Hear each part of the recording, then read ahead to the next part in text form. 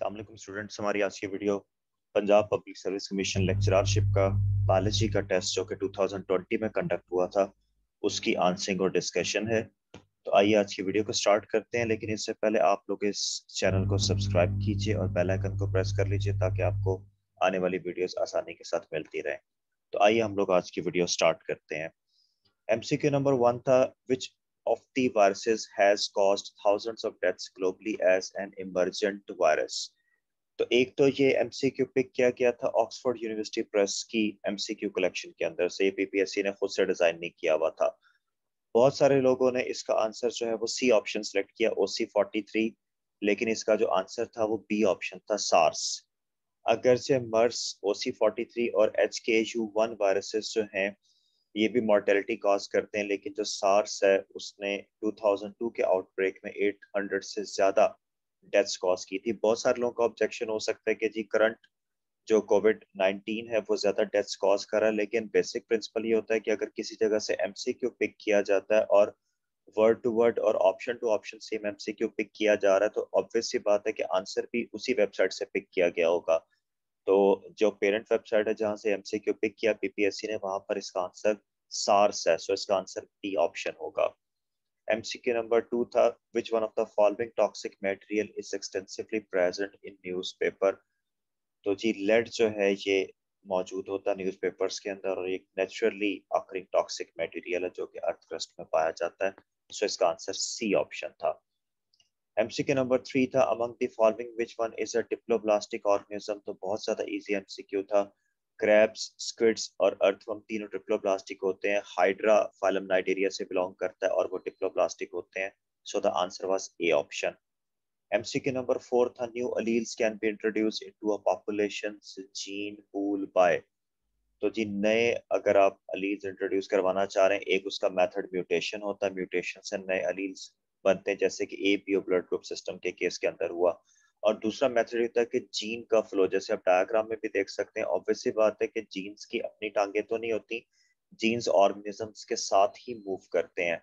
तो जब नए जीन्स जाते हैं किसी पॉपुलेशन के अंदर, नए अलील्स जाते हैं, तो वहां पर नए कॉम्बिनेशन सामने आते हैं। नेचुरल सिलेक्शन इसके अंदर नहीं होती, नेचुरल सिलेक्शन वेरिएशंस के ऊपर ऑपरेट कर रही होती है। यहाँ पर न्यू अलील्स की बात की गई थी, so the answer was delta option, both A and C। MCQ number 5 था, the number of alveoli in the human lungs is estimated to be around।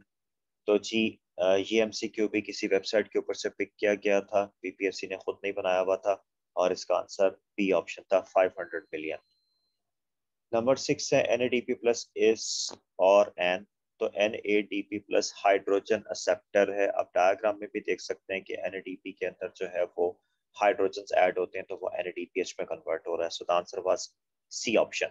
MCQ number 7 था, smooth muscles, cardiac muscles and glands are regulated by.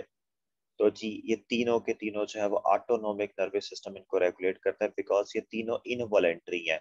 तो autonomic nervous system जो है वो involuntary actions को control कर रहा होता है, so the answer was delta option. MCQ number 8 था, क्रैंस anatomy is characteristic feature of. तो जी this is the characteristic feature of C4 plants, so the answer was A option. MCQ number 9 था, at level above dash sound turns into harmful noise pollution. तो जी again ये website से pick किया गया था MCQ, word to word options bye options, और same website पे इसका आंसर जो है वो 80 डेसिबल्स दिया हुआ, so the answer is A option. MCQ number 10 था, choose the correct article, wait for me by dash school gate eight 4 o'clock। तो by the school gate eight 4 o'clock, so the answer was C option. MCQ number 11 था, dash gland is P sized.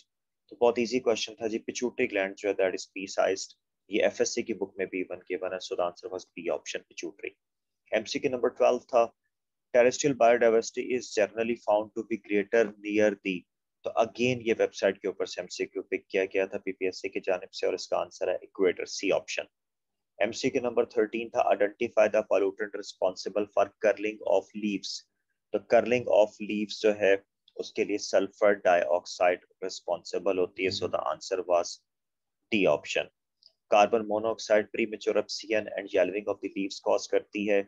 H2S डिफोलिएशन cause करती है, जबकि O3 यानी कि ozone जो है वो hindrance in the mitochondrial functions cause करती है।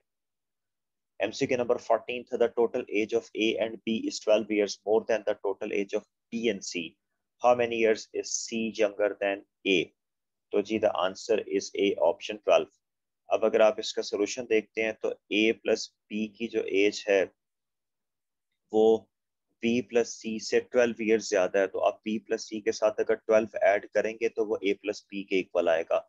अगर आप दोनों साइड से B को कैंसिल कर देते हैं तो आपके पास एक साइड पे A रह जाता है और एक साइड पे आपके पास C रह जाता है। जब आपके पास एक साइड पे A रह गया और एक साइड पे आपके पास जो है वो C रह गया, तो C को आप मूव कर सकते हैं from the right side to the left side. Obvious ही बात है कि उस तरफ ये ऐड हो रहा था तो इस तरफ आकर ये माइनस हो जाएगा, तो A minus C would be equal to 12, तो विच मीन्स दैट कि जो C है वो A से 12 साल छोटा है। So the answer would be A option.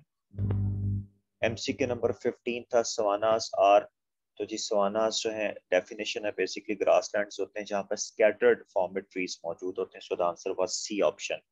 MCQ number 16 था, polymorphism is a characteristic of phylum. तो पॉलीमॉर्फिज्म जो है this is the characteristic of phylum नाइटेरिया।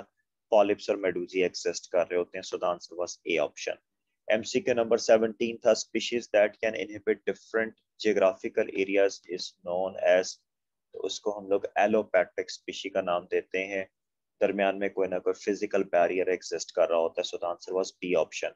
MCQ number 18 था, the chief atmospheric layer present near the surface of earth is.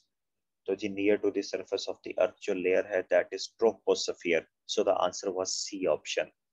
MCQ number 19 था, how many base pairs are there in every helical turn off Watson Crick double helix model. तो जी website से pick किया गया था ये MCQ, options भी वहीं से पिक किए गए थे। इसका आंसर 10.4 बेस पेयर्स आता है। So the answer is D option. और इसकी वजह क्या होती है? इसकी वजह ये कि हेलिकल टर्न जो फॉर्म होता है बाय 360 डिग्री, क्योंकि वो ट्विस्टिंग होती है, तो वहां पर 34.3 डिग्री ट्विस्ट एंगल रेजिड्यू जो है वो जनरेट हो रहा होता है हर दो एडजेसेंट बेस पेयर्स के दरमियान, जिसकी वजह से वहां पर 10.4 बेस पेयर्स एडजस्ट होते हैं। So the answer was D option. MCQ number 20 था, बेसिक डेमोक्रेसी सिस्टम केम इन पाकिस्तान इन। तो जी it was 1959, D option. MCQ number 21 था, the average of 4 consecutive odd numbers is 24, find the largest number. सो इसका answer था G B option.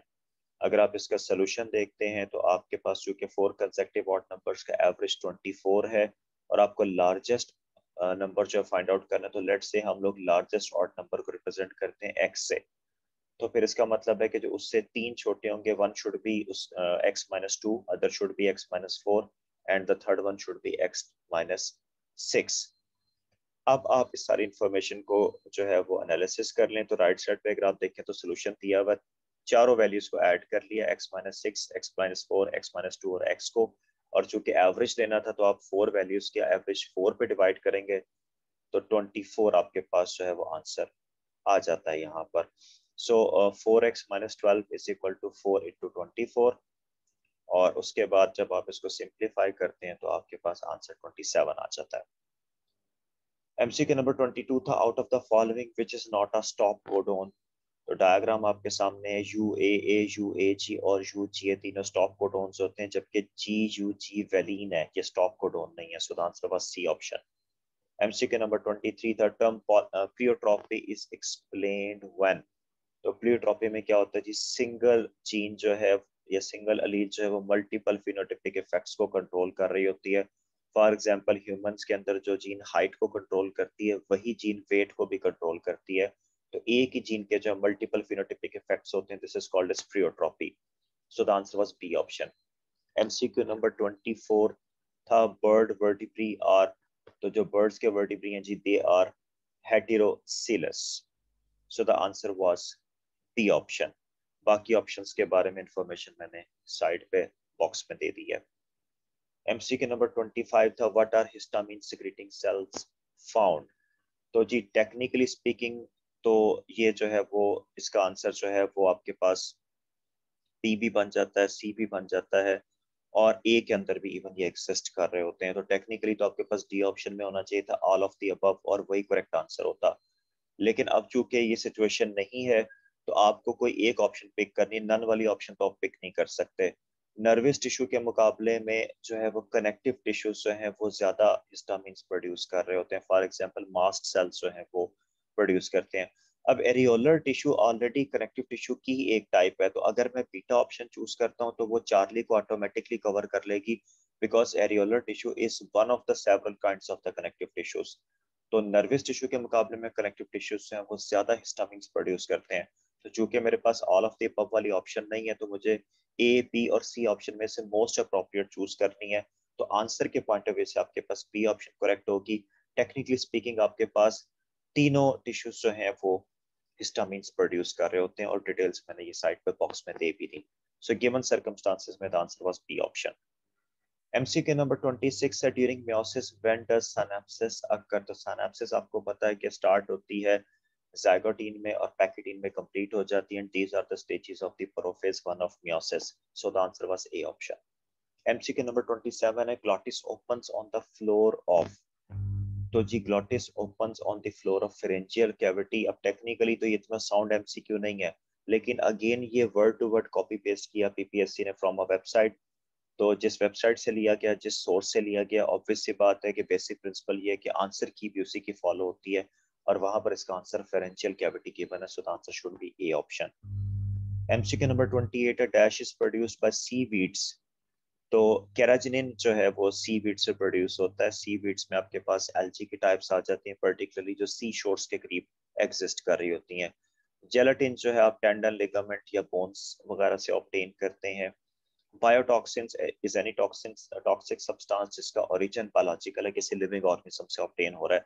एल्जेनिक acids भी जो है वो certain brown algae से ऑब्टेन होते हैं, लेकिन केराटिनिन is a more wider term, तो आप उसको एल्जेनिक एसिड के ऊपर प्रेफर करेंगे। एमसीक्यू नंबर 29 है, इन which country does the desert city Timbuktu लाई। तो जी टिम्बकटू जो है वो माली के अंदर एग्जिस्ट करता है। So the answer was C option. MCQ number 30 था, which of the following is a rich source of B vitamins. तो यीस्ट एक्सट्रैक्ट जो है वो बी विटामिन्स का रिच सोर्स है। अगेन वेबसाइट से एमसीक्यू कॉपी पेस्ट था। और यीस्ट एक्सट्रैक्ट को जब आप जो है उसका एक्वस एक्सट्रैक्ट बनाते हैं तो that is a very rich source of vitamin B. So the answer was C option. MCQ number 31 था, World Environment Day is June 5. So the answer was B option. MCQ number 32 था, the activity of succinate dehydrogenase is inhibited by. So this is inhibited by the malonate. Again ये website से MCQ pick किया गया था, और इसका answer जो है वो वेबसाइट के ऊपर malonate था। और ये आंसर ठीक भी है। डिस्क्रिप्शन आपको साइड पे बॉक्स के अंदर नजर भी आ रही है। अगर आप इसकी लास्ट स्टेटमेंट देखते हैं तो malonate acts as an inhibitor which कंपीट्स with the succinate and prevents it's attachment to the enzyme. So the answer is B option. MCQ number 33 is splitting of atoms is also called, the very much easy question, this is called as fission. So the answer is called as D option. MCQ number 34 था, female sex organs of bryophyte is called, so this is called as archegonium. So the answer was A option. MCQ number 35 था, which of the following is the example of gram negative bacteria। तो given options में Y discretia को लाया जो कि gram negative है, lactobacillus, staphylococcus aureus और bacillus subtilis, ये तीनों के तीनों जो है वो gram positive बैक्टीरिया है। MCQ number 36 था, Rubisco content of chloroplast is। Again ये MCQ वेबसाइट के ऊपर से कॉपी पेस्ट था, और जिस वेबसाइट से ये लिया गया वहां पर इसका आंसर डी ऑप्शन था, 16%। So that will be the answer. MCQ number 37 था, find a mismatch। Again internet से MCQ जो है वो पिक किया गया वेबसाइट के ऊपर से। और mismatch polymerase जो है वो tag polymerase is an example of polymerase। तो ये बिल्कुल ठीक बात है। प्राइमर oligonucleotides होते हैं 10 to 20 base pairs। सिंथेसिस हमेशा जो है या इलोंगेशन 5 to 3 प्राइम डायरेक्शन में होती है। अलबत्ता टेम्पलेट डबल स्ट्रैंडेड डीएनए नहीं होता, सिंगल स्ट्रैंडेड होता है। So the very truly the answer should be B option. MCQ number 38 था, dash leads to the formation of canal system in sponges। तो एक तो वेबसाइट के ऊपर से पिक किया गया था, और जाहिर सी बात है कि इनर वॉल्स इन फोल्डिंग्स की वजह से स्पॉन्जेस के अंदर केनाल सिस्टम डेवलप होता है, ल्यूकोन, sycon, ascon type. So the answer was A option.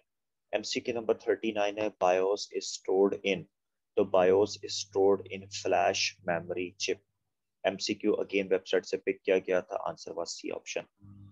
Interferon is made by, तो जी इंटरफेरोन्स जो हैं वो फाइब्रोब्लास्ट लाजमी तौर पर प्रोड्यूस करते हैं, सम ऑफ द लिम्फोसाइट्स भी प्रोड्यूस करते हैं. लिम्फोब्लास्ट में एज सच इतनी ज्यादा इसकी जो है वो रिपोर्टिंग नहीं है. कुछ एक रिसर्च पेपर्स है जिनमें रिपोर्ट हुआ है लेकिन जनरली नहीं है.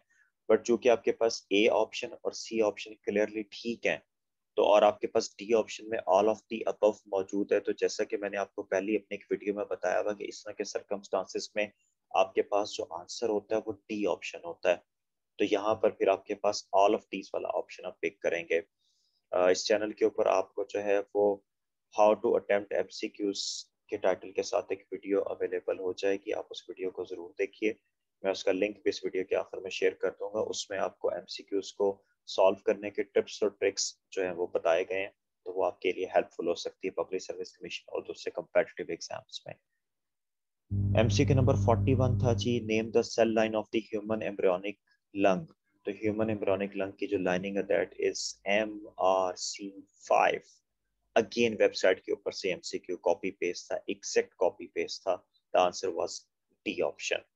अगर आप इसकी इंफॉर्मेशन देखते तो MRC5 is the cell line of the human embryonic lung, while HELA is the cell line of human cervical carcinoma, L represents human connective tissue, and WISH is the cell line of human amnion.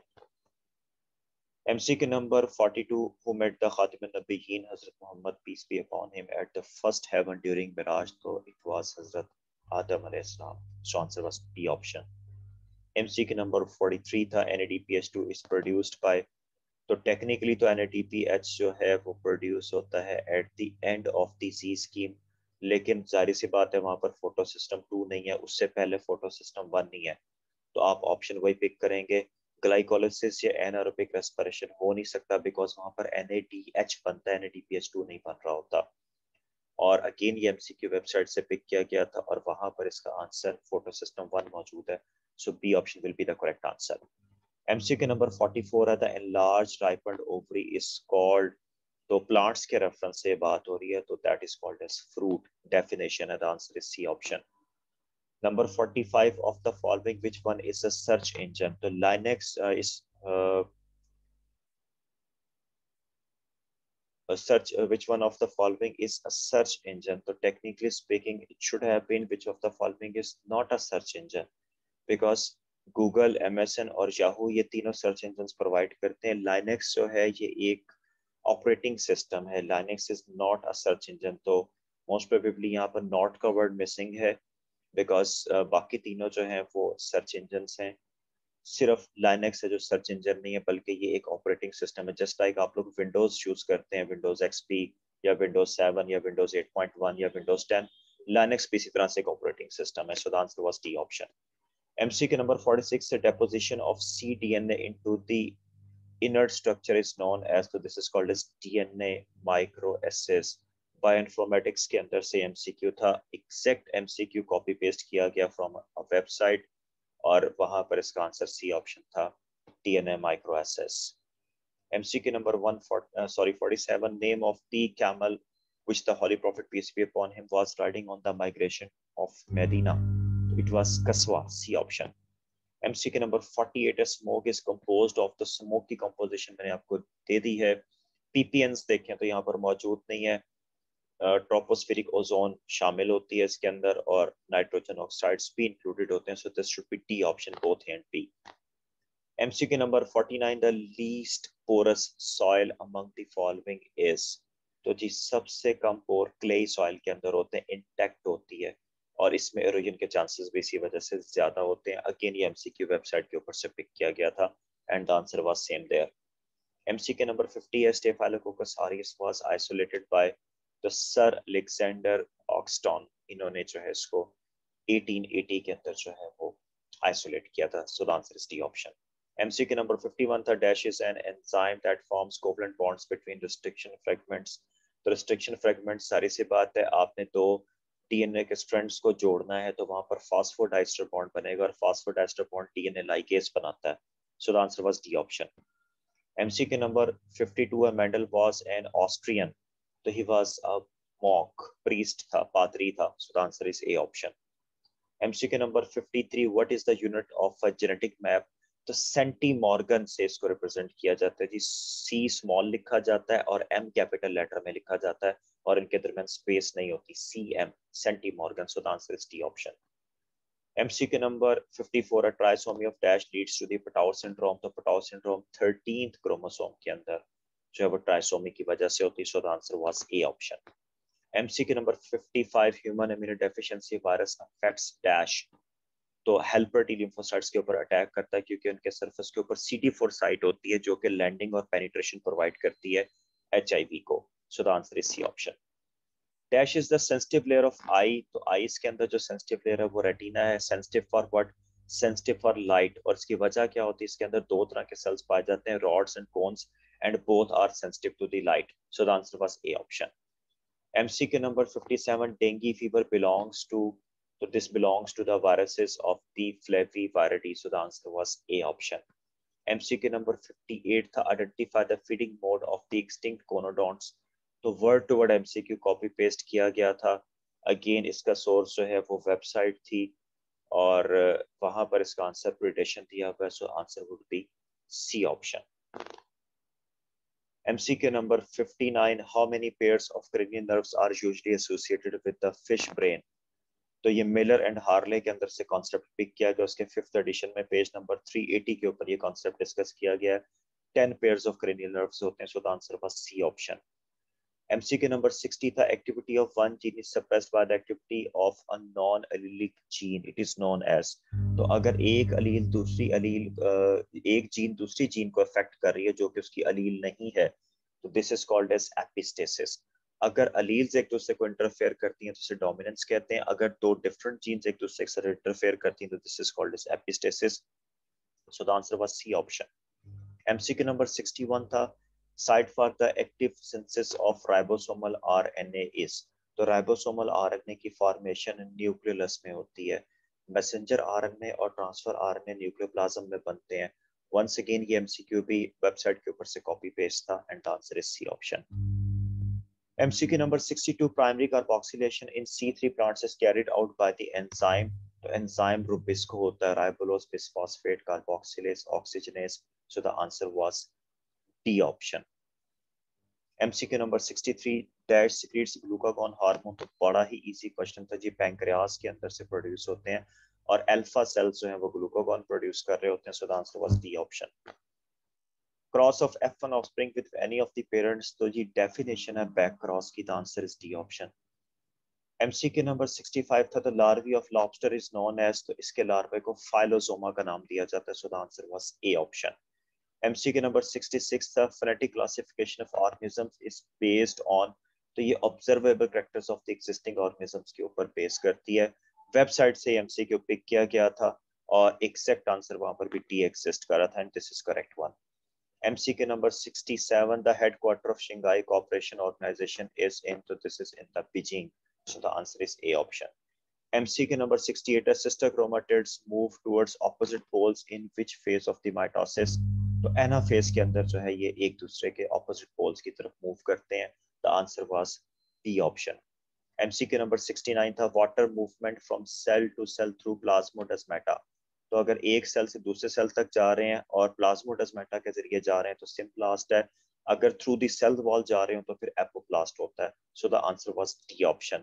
और आपको diagram में blue colour के arrow से symplast pathway का root show किया गया which is through the plasmodesmata.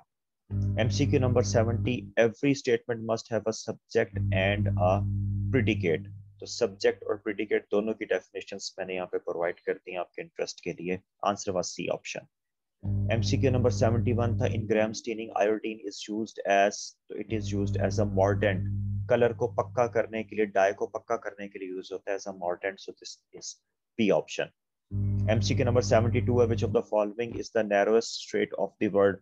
अगर आप गूगल करते हैं तो आपको सबसे ऊपर जो ऑप्शन नजर आती है वो स्ट्रेट ऑफ टार्टार है। ये गलत है।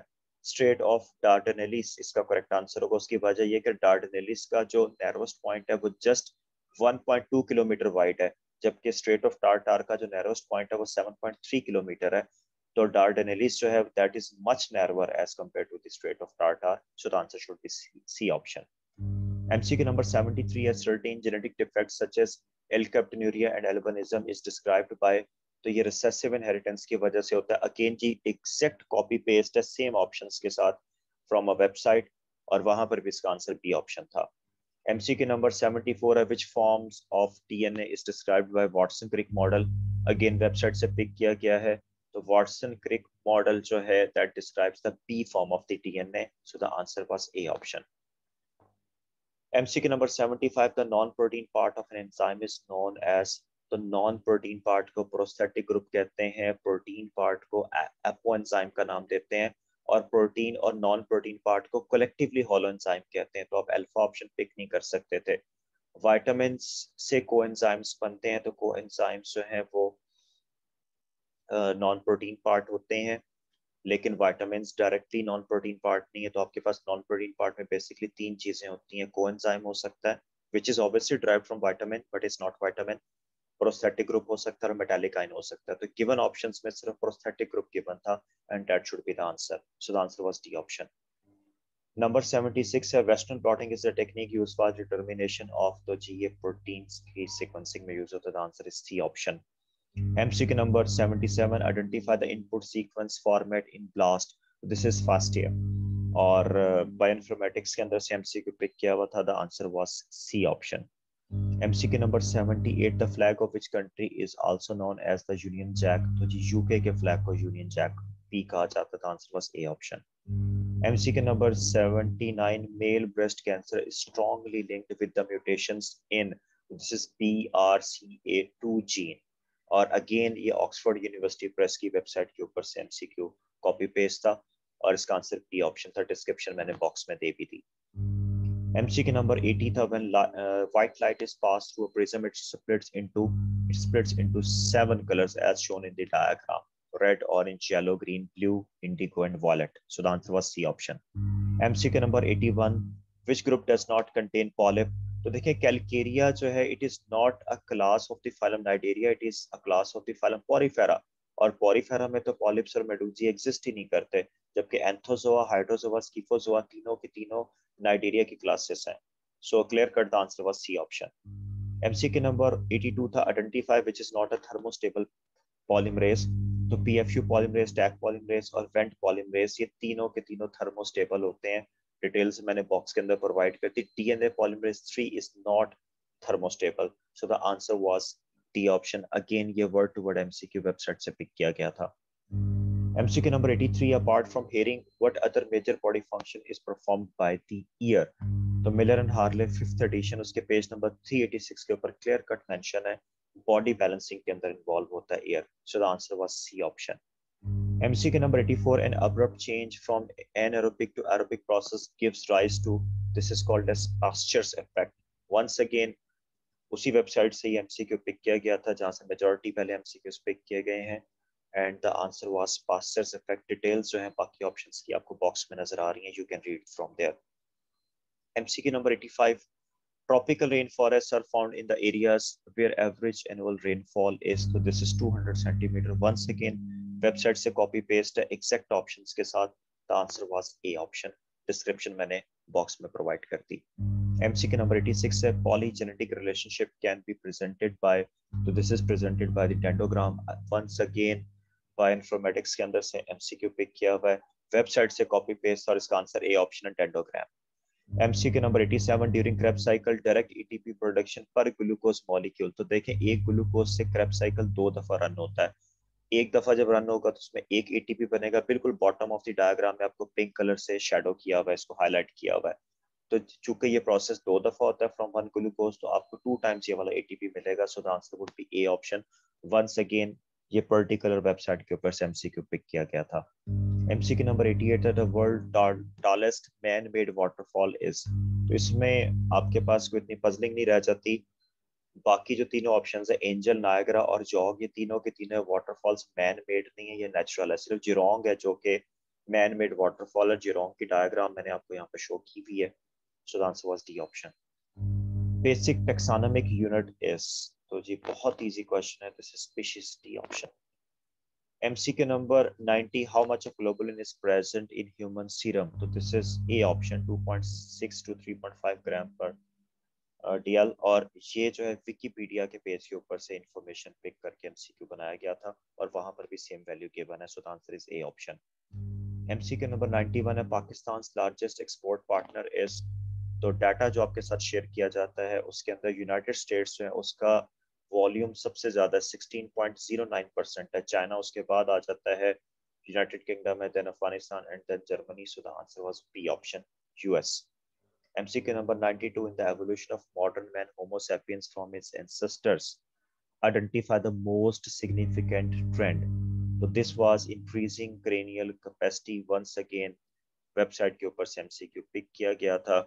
और अगर हम बात करते हैं ह्यूमन स्पीशीज की, तो ह्यूमन स्पीशीज के अंदर जो है जो ब्रेन है उसका साइज खासा लार्ज है, 1330 cm क्यूब इसका वॉल्यूम है, और this is about twice the size of the brain of a chimpanzee और गोरिल्ला। और ऑब्वियसली बात है कि ये ब्रेन टू बॉडी रेशियो के रेफरेंस से बात हुई हुई है, आंसर वाज ए ऑप्शन।